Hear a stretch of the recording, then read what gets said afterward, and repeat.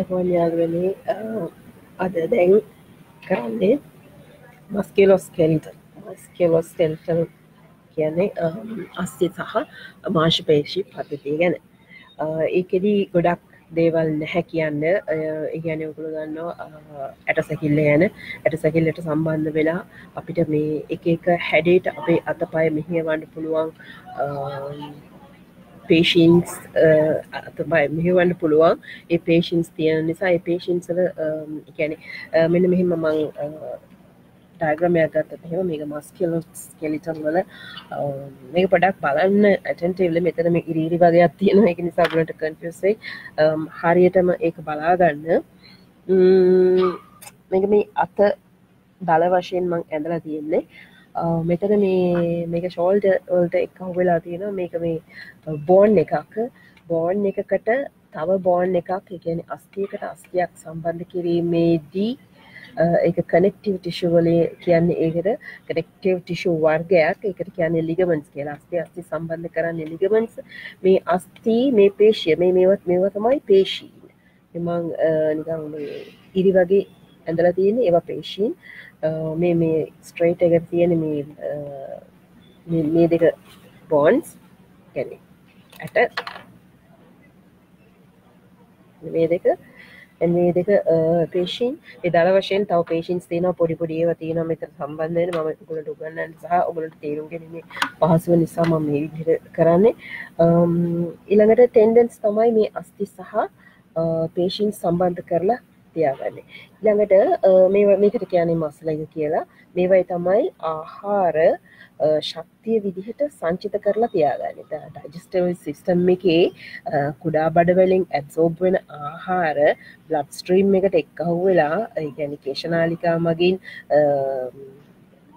ධමනි ශිරාවලට එක්කහුව වෙලා ඒ ධමනි වලින් එන වැඩිපුර ආහාර, ඒ කියන්නේ මේ හොඳ ද්‍රව්‍ය මෙතන තියාගෙන ශිරාවලින් ඒ කියන්නේ මේක සංචිත කරලා තියාගන්නවා.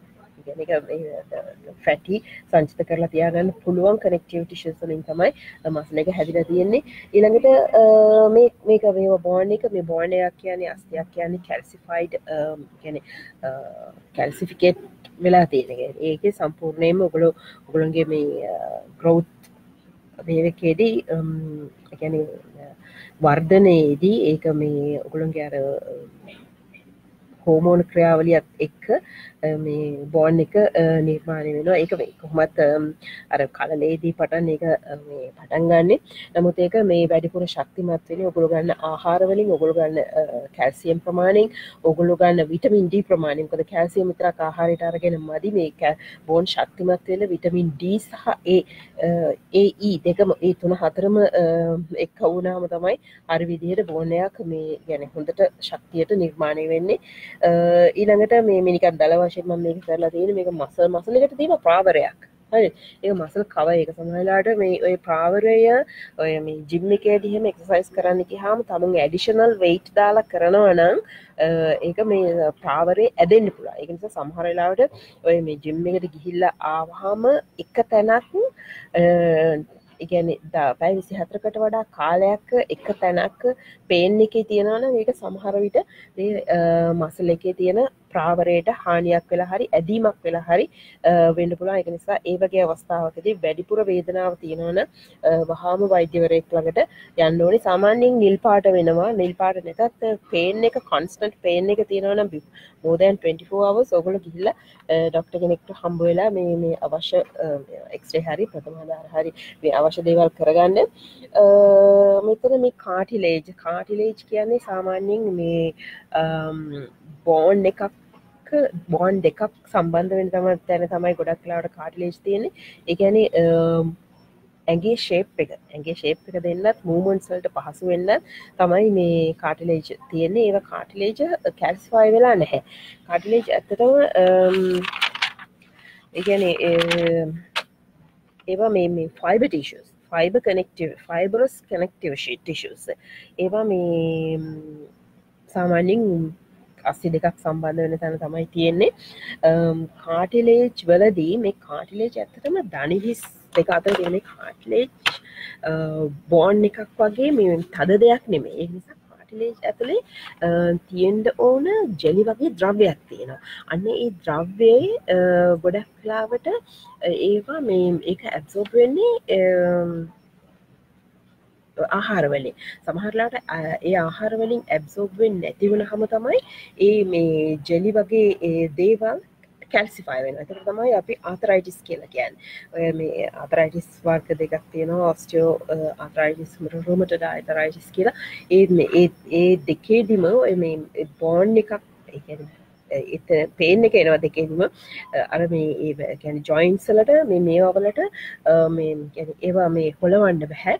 මේ ඒකෙදි වෙන්නේ මේවයි මෙන්න මේවයි තියෙනවා සෙම් කාටිලේජ්.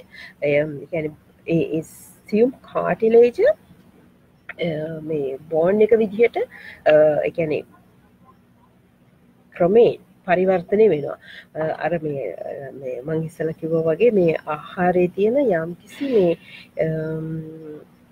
ඔයිල් එකක් මේ ඇඟට අවශෝෂණය වෙන්නේ නැති වුණාම හරි එහෙම නැත්නම් ඒ ඔයිල් එක ස්පෙસિෆික් ඔයිල් එක ආහාරයේ නැති වුණාම හරි තමයි ඒ ජොයින්ට් වලට එහෙම වෙන්නේ. ඒක නිසා තමයි ඔය ඔමේගා 3 කියන ආහාරය ඔය මේ මෝර තෙල් ගන්න කියන්නේ. මෝර තෙල් වගේ අර තියෙන මේ එක ගන්න කියන්නේ ගොඩක් වෙලාවට ඒ ජොයින්ට්ස් වල තියෙන තෙතමන ගතිය එහෙම නැත්නම් ඒ කාටිලේජ් වල තියෙන මේ ඔයිල් ගතිය ඒ දිගටම තියාගන්න. අනිත් එක හැම වෙලේම ඔය ඔයගොල්ලන්ට මම හැම වෙලේම කියන්නේ මේ වතුර බොන්න කියලා. ඔය මේ හැම දෙයක්ම නිර්මාණය වෙන බේස් එක තමයි water. ඒ නිසා මේ ඔය කාටිලේජ් වලදී බෝන් එකක් විදිහට නිර්මාණය වෙන සම්භාවිත අර ඔයිල් එක අඩු වුණත් බෝන් එකක් විදිහට එතන මේ කල්සිෆයි වෙන මේ එක අඩු වෙනවා. ඔයගොල්ලෝ මේ වැඩිපුර ජලය බිව්වහම ඊළඟට මේ බෝන් එකක් ගැන කිව්වා. අන්තික මේ මෙතන තියෙන්නේ කාටිලේජ්. මෙන්න මෙතන නහයේ මේ නහේ මම කියවද බටර්ෆ්ලයි මේ එකක් තියෙන මෙතන බටර්ෆ්ලයි බෝන් එක තියෙන්නේ. ඒ බෝන් එක මෙතන සම්බන්ධ වෙලා තියෙන්නේ මෙන්න මෙතන තියෙන්නේ කාටිලේජ්. දැන් බැරි වෙලාවකට අපි මොකක් හරි අවස්ථාවකදී වැටිලා මේ කාටිලේජ් රප්චර් වෙන්න ගොඩක් ඉඩ තියෙනවා. මොකද මේ ෆ්ලැට් මූණට මේක මේ ඇඩිෂනල් මේ එකක් නේ. මේ මං හැරිලා පෙන්නනකොට මේ කියන්නේ මේක මේ ගොඩක් වෙලාවට මොකක් හරි දෙයකදී අපිට මේ අර ඔයගොල්ලෝ ඩ්‍රයිවර්ස්ලා නම් අර මේ නාභිය තියෙන්නේ අන්න ඒ වගේ මෙතන මේ අපිට මේ ફોකස් වෙනවා අඩුයි මේ අපි කොහොම කොච්චර කිව්වත් ඒ නිසා මෙතන ඒක හැබැයි ඒ කියන්නේ ගොඩ් නිර්මාණය කරනකොට ඒක නිර්මාණය කරලා තියෙන එකයි අස්තියක් වෙන්නේ නැතුව මේක කාටිලේජයක් කියලා තියෙන රෙපෙයාර් කරන්න පුළුවන් විදිහට මේක කැඩුනහම මේක රෙපෙයාර් කරන්න පුළුවන්. හැබැයි මේ නෝස් බ්ලීඩ් එකක් එනවා. නෝස් බ්ලීඩ් එක දිගටම තියාගන්න එපා. මේ නෝස් බ්ලීඩ් එක නවත්තන්න නම් ඔයගොල්ලෝ මේ ෆ්ලැට් ස්පේස් එක ඉඳගෙන මෙන්න මේ දෙක මෙන්න මෙතනින් මෙහෙම තද කරලා මෙන්න මෙහෙම ඉස්සරහට මෙන්න මේ විදිහට ඉස්සරහට නැමෙලා ඔළුව ඉස්සරහට නමලා තියාගන්න. හැබැයි මේක දෙක ලොකු ප්‍රෙෂරයක් දෙන්න ඕනේ. මොකද මේ හොඳ සර්කියුලේෂන් එකක් තියෙන මේ ධමනි ශිරා දෙකම ගමන් කරන තැනක් නිසා ඔයගොල්ලෝ මෙහෙම ඉස්සරහට නැමිලා මෙතනින් මේක අල්ලගෙන විනාඩි 3ක් 5ක් අතර ඉන්න. එතකොට මේ බ්ලඩ් මේක නවතින. ඒ කියන්නේ නෝස් බ්ලීඩ් එකක් නවත්තන්න තියෙන ප්‍රධානම සහ ප්‍රබලම ක්‍රමය ඒක. ඊළඟට මේ අපි අපේ දැන් බොඩි එක තියෙනකොට දැන් මේ අපි දැන් මෙහෙම අතක් කියමු. දැන් මෙහෙම අත තියෙනකොට දැන් මේ මසල් එකේ මේ මසල් එකේ මෙතන තියෙන මේ ඩෙල්ටොයිඩ් එකට මේවා වෙන්න මේක මෙතනම අපි කියමු. දැන් මෙතන මේ මම මෙතන මසලයක් යන තව මෙතන පොඩි මසල්ස් යනවා. මේ මසල්ස් අතර මේ කනෙක්ටිව් ටිෂුස් තියෙනවා. ඒවා මේ ඇඩිපෝස් ටිෂු. ඒ කියන්නේ ඒවයේ මේදේ සංචිත වෙලා තියෙනවා. ඒවා තමයි අර මේ ඇඟට ෂේප් එකක් දීලා මේ හැම මගින් දරාගෙන ඉන්න මේ ස්පේස් එකක් නිර්මාණය කරලා දෙන්නේ. ඊළඟට මේ හැම මේ අපිට 206ක් තියෙනවා මේ බෝන්ස් මොනවාද මේ ඇට වර්ග. ඊළඟට මේක මේ අපිට ශක්තිය දෙනවා. මේ ශක්තිය දෙනවා කියන්නේ දරා සිටීමේ ශක්තිය සහ ක්‍රියා කිරීමේ සහ මේ හුවමාරු වීමේ නේ ගමන් කිරීමේ මේක දෙන මෙකැනිකල් එනර්ජි එකට කියන්නේ. ඒක දෙන මේ පද්ධතිය තමයි ඒක. ඊළඟට මේ කොහොම හරි මේ movements absorption එක අවස්ථානුකූල වුණාට මේ muscles වල යනවා මේවා අතර යනවා blood vessels යනවා. හරි. එතකොට blood vessels එහෙම අපි බැලුවොත් එහෙම මේ muscle එක හරහා යනවා. ඊළඟට මේවා හරහා යනවා මේ nerves. ඒ කියන්නේ bone එකක් ඇතුලේ nerves නැහැ. bone එක ඇතුලේ nerves නැති වුණාට මේක මේ ඒ කියන්නේ මේ muscle හරහා මෙහෙම මේ දමනි සහ ශිරාවල කේශනාලිකාද කුඩා දමනි සහ ශිරාද ඊළඟට මේ nerve system එකේ nerves ගමන් මාර්ගයද තියෙනවා. ඉතින් ඒ නිසා මේ හැම වෙලෙම මේ muscle එකක් ක්‍රියා කරන්නේ brain එකේ command එකට. brain එකේ command එක brain එක කියන්නේ තමයි muscle එක කරන්නේ. මොකද ඒගොල්ලන්ට individually මේ decision making system එකක් නැහැ. absorption සහ සංචිත කරලා තියාගන්න mechanical energy කොහොමද හසුරුවන්නේ mechanical energy එක හසුරුවන තැන වුණාට mechanical energy කොහොමද හසුරුවන්නේ කියලා කියන්නේ මේ brain එකට අර muscle සහ muscles වල තියෙන මේ nerves වලින් එන messages මගේ තමයි ඒක පාලනය වෙන්නේ. ඊළඟට මේ tendonitis කියලා කියනවා මේ දෙක ආසාදනය වුණාම. ඒ කියන්නේ මේ muscle එකයි bone එකයි ඒක ගොඩක් වෙලාවට gym එකේදී ඔය මේ වැටිලා පෙරලිලා කකුල් පෙරලිනවා කියන්නේ අන්න ඒ වෙනවම ඒ කියන්නේ අපි දැන් සාමාන්‍ය සෙරප්පුවක් වගේ හේගෙනනකොට ගල් වගේ වාතාවරණයකදී අපි ඇවිදින්න එහෙම ගියාම මේ ඒක සාමාන්‍යයෙන් පෙරලෙන්න පුළුවන්. ඒකෝට මේ රත් වෙලා තියනවා නම් ඒක මේ පේන් එකත් එක්ක රත් වෙලා තියනවා නම් ඒක tendonitis කියලා කියන්නේ. මම මේ ලයිබ්‍රරි එකේ ඉන්නේ ඉතින් ඒගොල්ලන්ගේ announcers දෙන්න මම අවස්ථාව දෙන්න ඕනේ. ඊළඟට දැන් මේ ඒ කියන්නේ ඇත්තටම මසල් එකක පේල් එක තියෙනවනම් ඒ තැන රතු වෙලා තියෙනවනම් එතන මේ ඉදිමිලා තියෙනවනම් ඒකට මේ අපි ඉන්ෆ්ලමේෂන් එකක් කියලා කියනවා. මේ ඒ කියන්නේ එතන ඒ කියන්නේ හැම රතු වෙලා ඉදිමිලා ඉස්සරහට ඇවිල්ලා මේක වේදනාව තියෙනවා නම් ඒකදී ඉන්ෆ්ලමේෂන් එකක් කියලා කියනවා. ඉන්ෆ්ලමේෂන් එකකදී අපි ගොඩක් වෙලාවට අර මේ රයිස් ක්‍රමේ තමයි භාවිතා වෙන්නේ. ෆ්‍රැක්චර් එකකදී මොකක් හරි ඉන්ජරි එකකදී රයිස් ක්‍රමේ භාවිතා වෙන්නේ. ඒකදී අර මේ රයිස් කියන්නේ කන රයිස් නෙවෙයි. ඒකට මේ ක්‍රමානුකූල මේ දේවල් තියෙනවා. අපි මේ RICE මේ රයිස් වලදී ඔයගොල්ලෝ මේ එතන රතු වෙලා තියෙනවා නම් ඔයගොල්ලෝ දැනගන්න ඕනේ මේ මොකක් හරි අවුලක් කියලා. ඊළඟට ඒකට කරන්න ඕනේ ඔයගොල්ලෝ අයිස් තියන්න ඕනේ. රතු වෙලා තියෙන දැනගත්තොත්. ඊළඟට අයිස් තියලා ඊළඟට මේ කම්ප්‍රෙෂන් එක මොකක් හරි මේ එතන දැන් අපි හිතමු රතු වෙලා තියෙනකොට එතන සර්කියුලේෂන් එක වැඩිනේ. ඒක නිල් පාට වෙන්න ඉස්සෙල්ලා ඒ කියන්නේ තවත් බ්ලඩ් ඇවිල්ලා ඒක ඉදිමෙන් ඉස්සෙල්ලා එතන අපි පොඩි පාලනයක් කරන්න ඕනේ. ඒක අපි මේ මොකක් හරි රෙඩිපටියකින් හරි මේ කම්ප්‍රෙෂන් එකක් දීලා මොකක් හරි මේ ගැට ගහලා තියන්න ඕනේ. ඊළඟට මේ ඒ තැන හાર્ට් එකට වඩා උඩින් එලිවේට් කරලා තියාගන්න ඕනේ. හරි මේක තමයි රයිස් කියන්නේ. red ice compression elevation. ඉතින් ඒකදී මේ ඒක සාමාන්‍ය ප්‍රොසෙස් ස්ටේජ් එක ගොඩක් ස්ටේජ් කරන අය දන්නවා ඇති. මොකක් හරි අවස්ථාවකදී ඒක එහෙම කරනවා කියලා. ඒකෙදි කරන්නේ අර මේ පේන් එක තියෙන පේන් එක දෙන්න හදන නර්ව් සෙල්ස් වලට එන ප්‍රෙෂර් එක මේ බ්ලඩ් වෙසල් ඉන්ජරි එක නිසා එතෙන්ට එන එතට පූල් වෙන බ්ලඩ් එක මේ සීමා කරන එක තමයි ගොඩක් වෙන්නේ. මොකද මේ බ්ලඩ් ගොඩක් පූල් වෙලා ගොඩක් කල් රැඳෙනවාම ඒක බ්ලූ වෙනවා. ඒක ඒ නිසා මේ බ්ලූ වුණාම පස්සේ ඒක මේ අයින් කරන්න ගොඩක් කල් යනවා.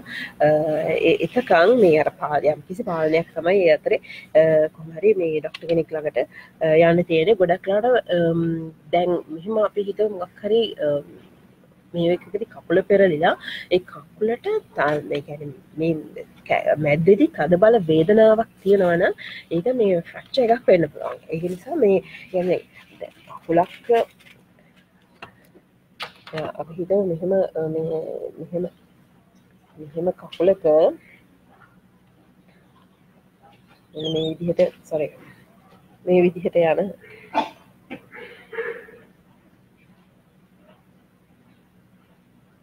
මේ විදිහට යන කකුලක මේ මැද්දේ තියෙන බෝන් එක මේ විදිහට ෆ්‍රැක්චර් වුණාම මේ මෙතන මේ ඔගොල්ලෝ උස්සනකොට මේ කකුල හොලවන්න බෑ. ඉතින් කකුල හොලවන්න බෑ මේ විතර ෆ්‍රැක්චර් වුණාම. එතකොට වේදනාව එනකොට කිසිම දවසක ඒක හොලවන්න එපා. ඒක කෙලින් තියලා මොකක් හරි පතුරු දෙයක් හරි දැන් කැලේකදී වගේ ඇවිදින්න යනකොට වුණා නම් මේ හම්බ වෙන කූටු කැලි දෙයක් හරි තියෙන මේක කෙලින් කරලා බැඳලා දෙපැත්තෙන් බැඳලා මේ කෙලින් ડોක්ටර් කෙනෙක් ළඟට යොමු කරන්න ඕනේ. මේ මොකද ඒ වගේ අවස්ථාවකදී වැඩි හොලවන්න එපා. වැඩි හෙලවුවහම මේ අර ඒක ඇතුලේ තියෙන ඒ කියන්නේ ඒක ඇතුලේ මං කියව බ්ලඩ් වෙසල්ස් තියෙනවා, ඇඩිපෝස් ටිෂුස් තියෙනවා. ඒ වාර එහෙම වුණාම වාතය ඇතුලේ වෙන්න පුළුවන්. වාතයේ සර්කියුලේෂන් එකේ තියෙන වාතය sorry ඒ කියන්නේ මසල්ස් වල හරි ඇඩිපෝස් ටිෂු වල හරි තියෙන වාතයේ සර්කියුලේෂන් එකට ඇතුල් වුණොත් එහෙම ඒක හાર્ට් එකට කොහොමත් මේ රුධිරයේ හાર્ට් එකට ගිහිල්ලා රිසුදු වෙනවනේ හાર્ට් එකේදී මේ ඒක මේ එම්බලි එකක් විදිහට මේ heart attack එකක් හරි මේ එම්බලයිස් විදිහට කියන්නේ coronary arteries වල හරි ඒ විදිහට හිර වෙන්න පුළුවන්. නිසා heart attack එකක් හැදෙන්න ඉඩ තියෙනවා. ඒ නිසා වැඩි කොතනක හරි fracture වුණාම fracture කියන්නේ බෝන් කැඩීමක් වුණාම පළවෙනි එක මේ අධික වේදනාවෙන් දැනගන්න ඕනේ. ඒක ඇත්තටම මේ කියන්නේ ගොඩක් සෙල්ස් ඩැමේජ් වෙලා තියෙනවා කියලා. මේ එතකොට මේ හොලවන්න නැතුව එහෙම බැලලා ඩොක්ටර් කෙනෙක් ළඟට මේවා කරන්න ඕනේ. එක්ස්ට්‍රා හේකින් තමයි ඒක ගොඩක් වෙලාවට කන්ෆර්ම් කරන්නේ වේදනාවක් තිබුණත්. මේ ඊට පස්සේ මේ අර heat and cold compression කියලා තියෙනවා එක. ඒක ඩොක්ටර් ළඟට ගෙනියනකම් මිනිත්තු 20ක් heat මේ කියන්නේ අර heat compression එකක් දානවා. ඊට පස්සේ මිනිත්තු 20ක් ඒ කියන්නේ නිවාඩු දෙනවා. ඊට පස්සේ ආයේ මේ cold compression එකක් දානවා. ඒ කියන්නේ එතනදි වෙන්නේ blood pool එක මෙහෙම ඒ කියන්නේ යම් කිසි ප්‍රමාණයකට blood දෙනවා. ඊට පස්සේ cool එකේදී ඒ කියන්නේ information එකක් එහෙම දෙන්නේ නැතුව ඒක පාලනය කරන එක තමයි මේ blood සීතල කරලා එතන පාලනය කරන එක තමයි වෙන්නේ. red blood නිර්මාණය වෙන්නේ bone marrow වලදී. මේ bone එක ඇතුලේ තියෙනවා මේ ඒක නිර්මාණය කරන තැනක්. ඒ කියන්නේ රතු සහ මේ ඒ කියන්නේ සෛල විවිධ වර්ග සෛල සුදු සෛල නිර්මාණය වෙනවා ඇතුලේ. ඒක වෙනම පාඩුමක්. මම හිතන්නේ මේ අදට කරන්න තියෙන ඒවා ඔච්චර නැහැ. ඉතින් ආර්ත්‍රයිටිස් වලදී වෙලාසම් දැනගන්න ඕනේ ගොඩක් තරුණ අයටත් ආර්ත්‍රයිටිස් ඇති වෙනවා. ඒ ගොඩක් කාට ආර්ත්‍රයිටිස් වලදී ආර්ත්‍රයිටිස් හැදෙන්න නොහැදෙන්න හොඳම මේ එක තමයි මේ වතුර මම හැම වෙලේම වතුර බොන්න කියන්නේ ඔයගොල්ලන්ට ඒකයි සිස්ටම් එක වතුර සහ එක්සර්සයිස්. ඔයගොල්ලන්ට ඇත්තටම මේ කෑම කියන එක ගොඩක් අඩුවෙන් ගත්තත් කමන්නේ වතුර සහ එක්සර්සයිස් විශේෂයෙන් මේ උෂ්ණ කලාපීය රටක ජීවත් වෙන ඔයගොල්ලෝ වගේ අය මේ ඔස්ටියෝපොරොසිස් කියන්නේ බෝන් ඩෙන්සිටි එක අඩු වෙන එක වයසට යනකොට තියෙන එක ගොඩක් වෙලාවට මේ කියන්නේ බෝන් එකේ රඳා පැවැත්ම බෝන් එකේ තියෙන මේ ශක්තිය හීන වෙන එක. මොකද මේ ගොඩක් කල් කැල්සියම් එක තැන තිබ්බහම මේ වයසට යනකොට ඒක ඇඟ හරියට මේන්ටේන් වෙන්නේ නැති වුනහම මේ එතනින් මේ කියන්නේ එතනට යම් කිසි විද මාර්ග වලින් දේවල් සිද්ධ ඒ කියන්නේ මොනවාද මේ විස බීජ වගේ ඇතුල් වුණා. විස බීජ ඇතුල් වෙන්න ඕනේ නැහැ ගොඩක් වෙයි මේ අර කැල්සියම් ගොඩක් කාලයක් එකට තියෙනකොට ඒක අතරේ ඉන්ටරැක්ෂන් එකක් වෙනවා. ඒ ඉන්ටරැක්ෂන් එක නිසා මේ බෝන් එක ක්‍රමයෙන් දිය වෙනවා. ඒක තමයි ඔස්ටියෝපොරොසිස් කියන්නේ. ඒකට ගොඩක් වේලාසන අවුරුදු 40 පැනපු දවසේ ඉඳන් ඔයගොල්ලෝ මේ හැබැයි ඉතින් ගොඩක් වෙලාවට ලංකාවේ නම් මේ එක අඩුයි. ලංකාවේ ගොඩක් ඔය ඔස්ටියෝපොරොසිස් කියන එක අඩුයි. මොකද මේ විටමින් D එක වැඩි නේ. ඒක නිසා කැල්සියම් වේලාසන ඇබ්සෝබ් වුණා. මේ කියන්නේ ආහාරයේ තියෙන කැල්සියම් ඇබ්සොර්ප්ෂන් එක වැඩි.